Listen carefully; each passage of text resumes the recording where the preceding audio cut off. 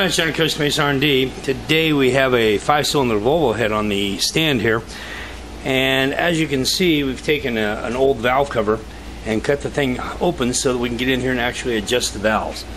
Volvo has a special tool for doing this that's very expensive, but if you can find an old valve cover and mill it out, you can make your own.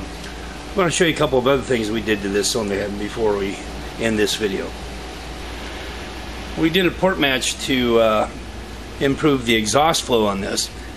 This engine is going to have a turbo on it, and we've actually thermal coated the ports to retain some of that heat, and we've also done the valves. I'll have to flip the head over here and show you that. We also thermal coated the combustion chamber and the valves, which is going to again keep the heat inside the combustion chamber. And we're also doing the pistons on this particular motor.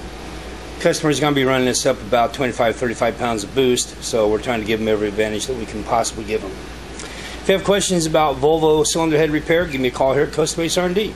We'll see you soon.